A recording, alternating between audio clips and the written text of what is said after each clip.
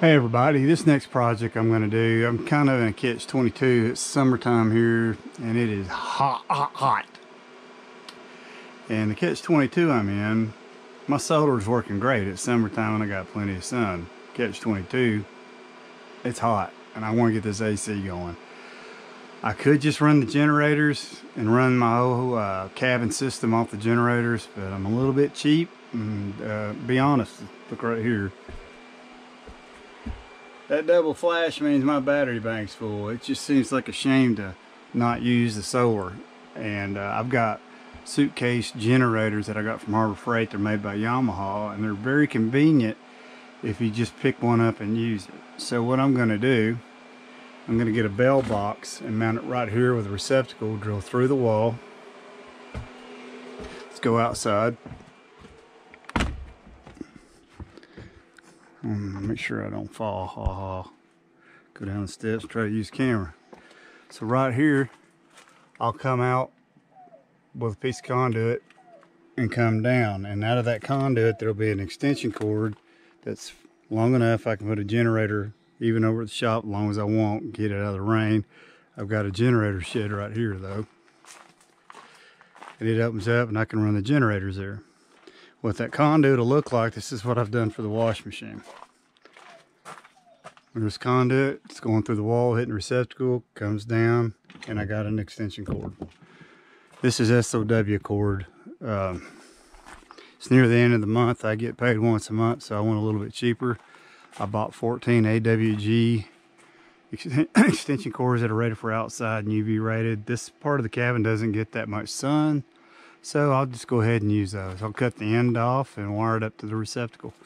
So the next step, I'm going to drill a hole in the cabin, which I'll be honest, I'm a little mad at myself. I wish I'd have roughed the cabin in and had this done, but it just wasn't in my head when I had everything wiring it up. And then later I was like, you know, it seems a shame to run the whole cabin on generators using all that gas when I've got solar.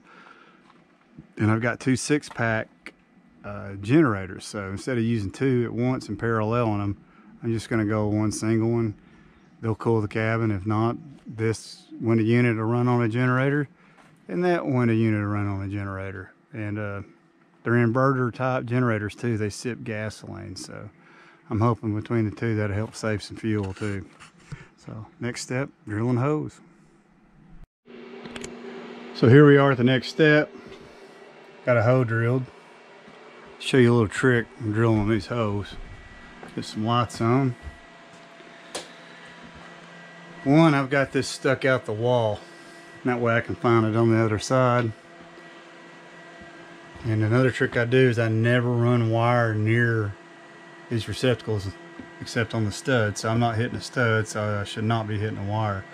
Another thing I'll do, I'll stick that screwdriver when I first drill this side of the hole, and I'll ream out the wall. I went with insulation that's plastic lined for vapor barrier, and it wraps up around the drill bit and it just gets to be a god-awful mess. So let's go outside and I'll show you something else going on. A little trick if you don't have a lot of tools. Try to go down the steps again, not fall down. Sorry about the shaky camera.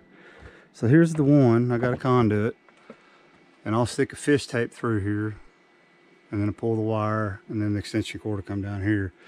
See the drill bit right here? So my lean-to here for my propane is in the way. I could be lazy and just drill a hole through that tin and go through there. I just don't want to fight it. So what I'm going to do, I'm going to put the LB horizontally, come here, bend it, and come down. Okay, so how do you bend this kind of pipe? Well, it's easy. You need one of these. You need one of those. You just heat it up and bend it. So, okay, now for craftsmanship. If I scorch this by getting the flame a little too close, and you get in a hurry, you'll do that, gray primer covers it up. Just hit it with some sandpaper, spray it, even the electrical inspector, he'll buy it off. So the conduit's going to go right through here, up, and over. So that'll be the next step. So I want to show you a trick I do. You know, one-man gang, you got to learn how to do stuff by yourself. So what I'll do is I'll drill the back of this LB out and put 2 screws. Now I don't need 3 hands. I can get a measurement right here because the conduit comes to right here.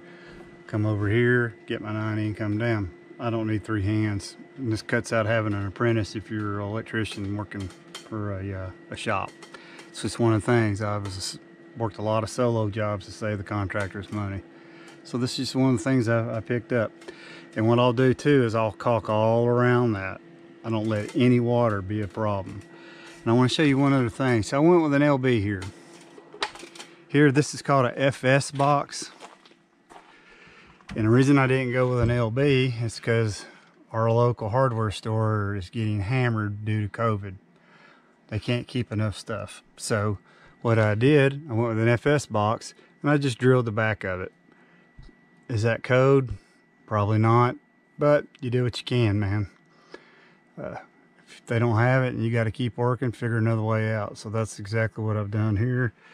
That'll get a cover on it, and then we'll move on, just running the wire in it. So I'm going to start bending some conduit. So we're at the next step. So you can see the conduit's bent, and I use the torch. And what I do, and I just didn't set a tripod up. I could have showed y'all more. What I'll do is I'll lay that conduit on that second rung, and gravity, when I start heating that pipe up, will bring it down and help me start my bend. You don't have to have 3 hands. So what I did there, I just bent it. I'm showing you this paint. It's an exact match for the color. I scored it in 2 places. I just wasn't moving fast enough. It's real easy to bend this conduit on a summer day, and in the winter it's a little tough, and there's a trick you can do. Get some newspaper or a rag and stuff both ends of the conduit. It'll trap the heat, and then you can start warming it up again. So we got the LB mounted, and now I'm going to show you another trick. There's the extension cord. You can see where I cut the end off. I'm going to use that for a rainy day one day. So I've stuffed the wire up in here, and here's one of the tricks. See that fish tape? I've got it open here. That helps it pull. This flag on here will help me get that tape off, where I can just pull the wire off, and I'll leave this exposed also so I can just cut it and I'm done. You'll see a lot of guys just wrap the crap out of it, and then they're doing the Easter egg hunt and a pocket knife and wasting a lot of time. Another trick, I've only got 1 wire here. There's 3, the ground, the neutral, and the hot. The black's hot, the white's neutral, the green's ground. I've taped that up so it'll go through the wall easier. So here's how it looks in here. I want to show you another thing you can do. Another reason I like using these bell boxes, and I'll show you what a bell box is. I like the look of them. Also, I like the contrast. I'll have a label that says house power here, and then I'll have a label that says gen power here. That's a good visual to know which one's which. Yeah, you're wiring it, but probably the person using it's not going to be you. It's probably going to be your significant other or a family member, and you don't want to confuse them up. So here's the fish tape. All I got to do is pull it, and the wire comes through. Here's another thing I do. These come with tabs that you can stick here and then mount the screw externally. I think they look like crap. So what I do is I drill it, and I put 2 drywall screws here, and it's more secure now. It ain't going nowhere. So when somebody plugs this in and abuses it, the box ain't gonna fall off. So here we go. Let's just pull it. Of course, it's gonna hang up a little bit. I'm trying to film and pull, and there it is. Man, hey, that's magic. So the next thing, I'm gonna mount that conduit on the outside. So appreciate you watching. Appreciate you hanging out. I wish I set a tripod up so you could just see a guy working. I think that's what people like seeing. Leave me a comment if that's the kind of videos you like, and I'll start taking more time. But I appreciate you watching, and this video is just show you another trick so you can help cool your off-grid cabin. So I appreciate you watching. I'm going to go put some conduit up. So we're at the next step. All I got to do is put some caulk on it. Conduit's going down. I got the wire coiled up, ready to go. Here's the FS box, wire coiled up, ready to go. Now let's go inside, and you're like, okay, so what's the next step? Well, you need a receptacle, don't you? Got to plug that AC into something, and you're like, well, I don't know how to wire a receptacle up. We're going to have a little class here and some tricks. So this is the ground wire, and it goes to the receptacle. Here's a ground wire. Well, that ground wire from here to here, that's called bonding. And the reason for that, we got a metal box. You want that grounded. You don't want the yoke, that's the yoke, being your ground and your bond. You want a wire. Think about it. So, okay, I still don't know how to wire a receptacle up. Well, let's do it. So there's the white wire. There's the black wire. There's the green wire. All right, black goes to the brass. Let me get the camera reset. Goes to the brass. The white goes to the silver. Well, they look a little bit close to you. Oh crap, now what do I do? See the skinny one on the right on this camera and the left one over here? Well, that's the white, that's the neutral. That skinny one, that's the hot. If you ever took a journeyman's test, that's one of the first questions they ask you. Which one's the hot? And they only show you the picture. That's the hot, that's the ground, and that's the neutral. One other thing, man, just don't go and shove that in there. Show some pride. Put some electrical tape and wrap around this receptacle and then put it in there. Also, dress it up. If you're using Romex or cord, put some tape on that and show some pride on that too. So the next step, I'm just going to keep wiring the receptacles in. And we got 2 of them to do. Appreciate you hanging out with me. And this is how you do it. Well, here we are. I got the power going. I don't want to show you how it turned out. You can see what it says, gen power, house power, and you can probably hear in the background the generator running. I still got all the windows open. And you can't feel it, but it feels good. And I'm going to show you a trick. If you got a window unit you haven't run in about a year and you're freaking out that it's not cooling good, you're like, my God, it's out of Freon, or as we now call it, refrigerant. I'm going to show you a trick. You need a glass of water.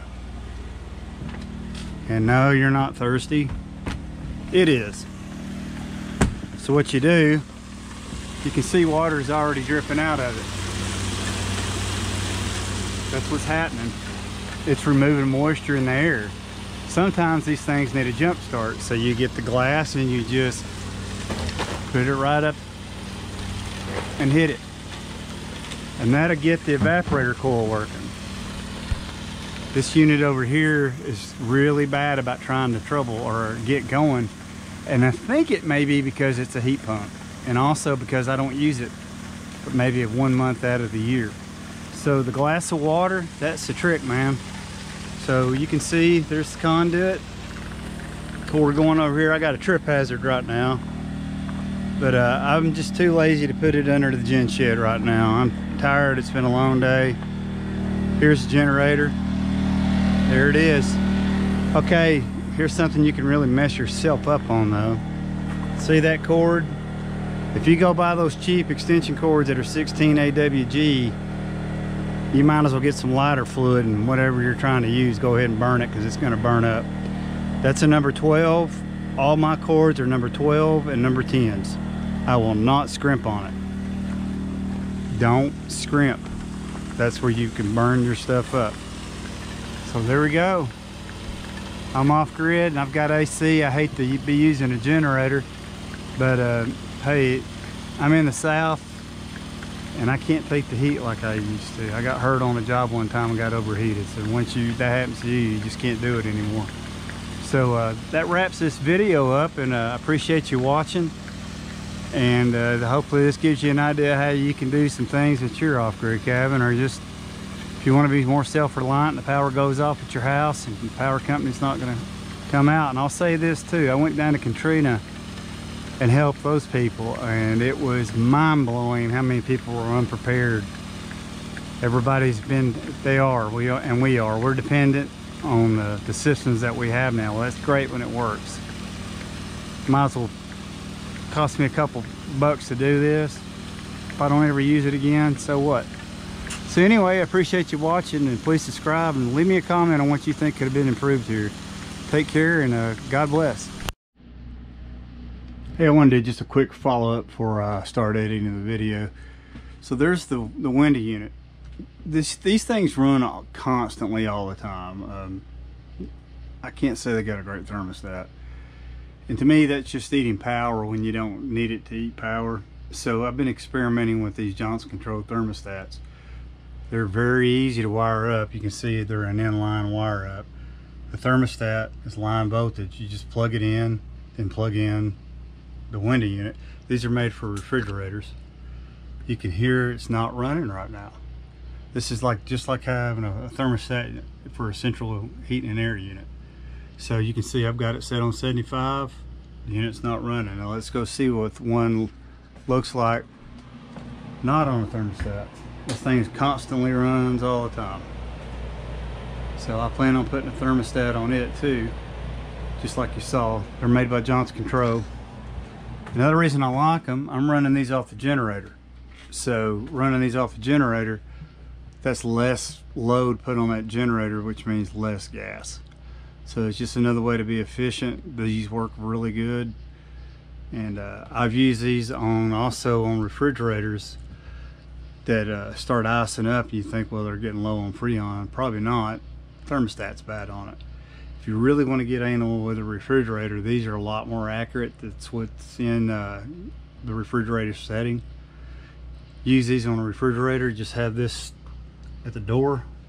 They work great. I also use this on a deep freezer, that when I harvest the deer, I'll use this and I'll turn that deep freeze into a refrigerator. I'll put a fan in it, and then I've got a way to age the meat. So it's a good way to stretch your dollars out. And deep freezes make great refrigerators, especially in an off-grid situation. So if you want to really get an efficient refrigerator, use one of these on a deep freezer. So anyway, that wraps it up. Everything's working great. You can hang meat in the cabin. I love it. So appreciate you watching. Take care and God bless. Appreciate you watching.